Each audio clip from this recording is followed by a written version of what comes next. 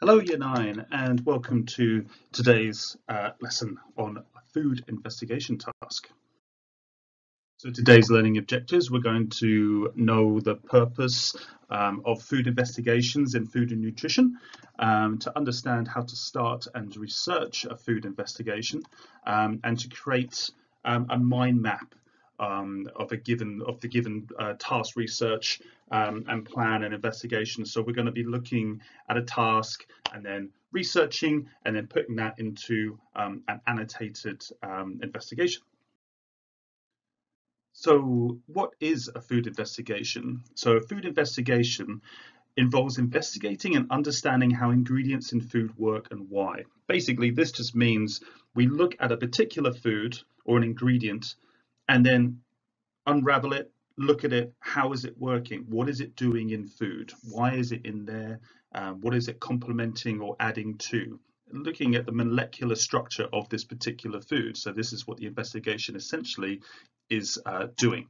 It's completed so through research, practical experimentation, and then evaluating it. So what this is saying is when we look at a task of whatever food that we want to look at, we research that particular food to the point where you understand it a lot more. You then carry out the investigation to see whether you are correct or whether your research stands up to what you found, and then you evaluate it, and then you say, oh, well, it did work, it didn't work, and so on. And nearly all food that you buy, all food that we buy within supermarkets, at restaurants and so on, has been put through this process. There are reasons why food tastes amazing in certain places. It's been put through a process, it's understood how this product works, and it's used to the advantage within supermarkets and restaurants. Also, the reason why we do this in year 9 is to show that what you will be doing in year 11. So this food investigation task in year 11 goes towards 15% of your final GCSE grade. So it complements a piece of coursework. So this coursework lasts about 1 to 2 months. And it goes towards 50% of your final GCSE grade. So it's very important. So food investigation is showing, as we previously kind of looked at, is the chemical properties of ingredients. And we're not doing it today, but it includes a hypothesis and as to what you think will happen out of your research, but we're not doing that today. So your food investigation task that you will be doing today, or yes, what you'll be looking at with your research, is investigate the functional properties of raising agents in baked scones. So you'll be given, this is your aim, and this is your investigation. So investigate the functional properties of raising agents in baked scones. So the way to start this is by researching. By researching, you're firstly analyzing the task being, well, investigate the functional properties of raising agents in baked scones. You're highlighting these keywords. Keywords in this case are investigate, functional properties, raising agents, and baked scones. Because if you just read that sentence as it is, or read that investigation as it is, sometimes it just doesn't make sense. You need to break it down to make it seem more, to make sense of it.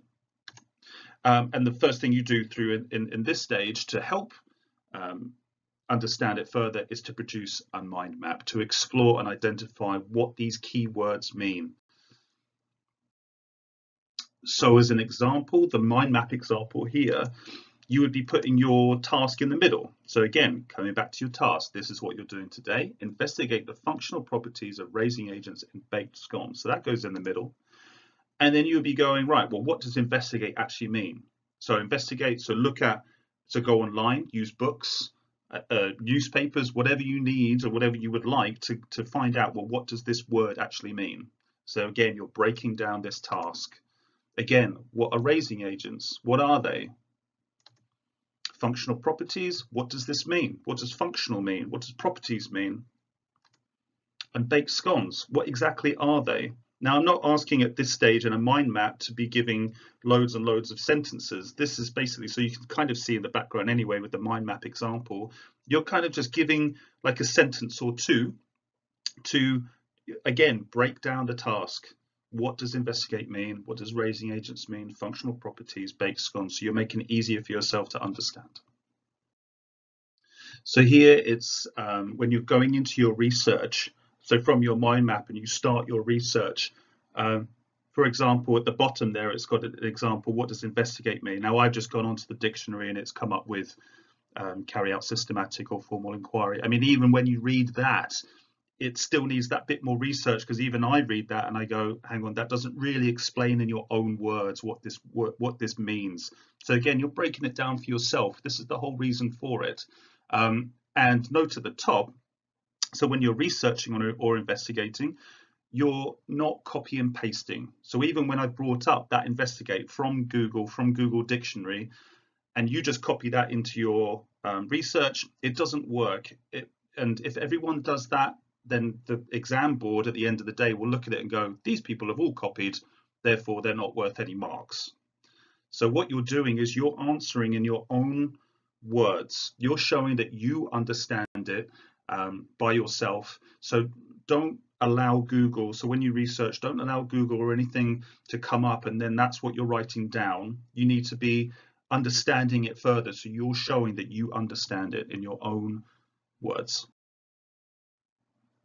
So here is a helpful little list of what you can research, what you should be researching essentially in this task. So one would be, so after your mind map, so afterwards you're researching about these different raising agents. So research them, find them. What can you find? How many different ones are there?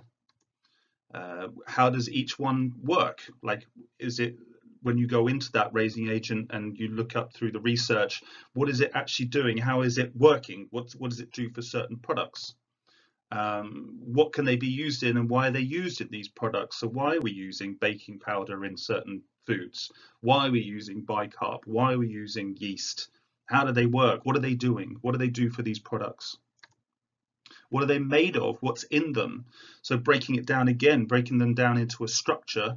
So you're looking at them on a molecular level. You're looking at them in terms of, well, what's in them that's making them do that? Again, you've got to remember that this is a food investigation. You are looking at the ins and outs of particular foods. And in this case, it's raising agents. And they can be can they be used for anything else other than cooking? Is there any other things that they're used for apart from cooking that they attribute to? And I don't know, a little note you can put there as to why and how. And you're going to be, by the end, once you've done all your research and so on, I'd like you to annotate it and present it in a way using pictures and diagrams. Basically, annotate means using pictures and diagrams, making it look not just reams and reams of wording. I'd like you to at least put pictures and diagrams in there, and an example is next. So you can see here through this research example that's within the book that is within Show My Homework, that link, it's in here showing you that you can use diagrams, you can use pictures. So there's a bit of research there. This particular research is linked with gluten. So they're trying to find out what flours and what gluten is found in different flours, but they're using diagrams, they're using pictures. So you're making it more catchable to the eye.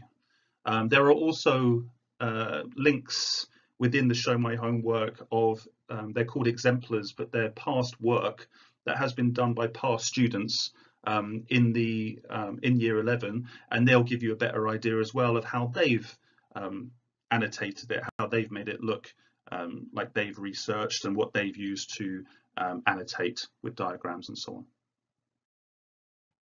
on. Again, when you come back with your research, so now we're going to the research side, so I'm helping you out here. Go to this link on YouTube. So this is linked with the exam board, and he goes through each of the raising agents just to give you a better, clearer idea. But then again, this is also research attributing towards your piece of work. So the following slides that I'll go through, I'm not going to talk through them, but this is research that I've done just to show you what research you could do. So I've basically gone here is what you can use this, but I will know if you've copied and pasted it, let's put it that way. So you can use this to help towards your research and to help annotate your work. But basically, this is me going through what I found in terms of raising agents and so on.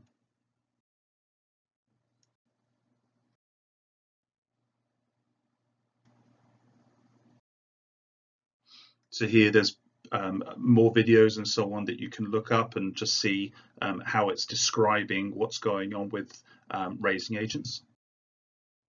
You can see how I've questioned here, and you can use these questions within your research to then again make you think how can you annotate and how can you talk about raising agents and research them further. So example, yeast, chemical raising agents, air, so natural raising agent, again steam, natural raising agent. And then it goes further into how steam works within raising agents, especially within choux pastry. So again, you can see here that this is a very molecular level of understanding of how steam works within choux pastry. How is it working? What's it doing? How is that helping the choux pastry to rise?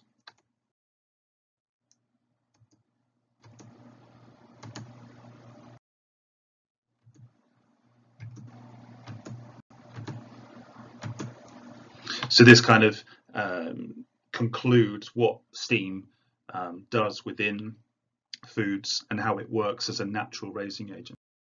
So at the end of the day, today's checklist is, I would just like from you a mind map of what this task is asking you to do. So looking back on that task being investigate the functional properties of raising agents and baked scones.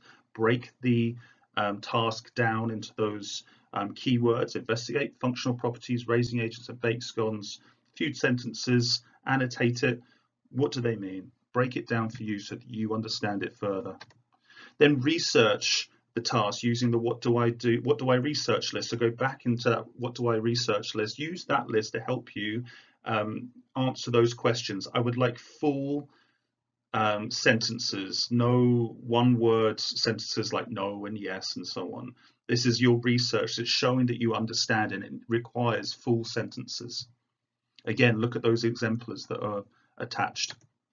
And then present your work using the research example as a guide, also using those exemplars that I've attached as a guide. So you can annotate it, you can present it however you wish, but as long as it has that research, it shows that you understand further the task. So how you're understanding basically the investigation and how raising agents worked and baked scones.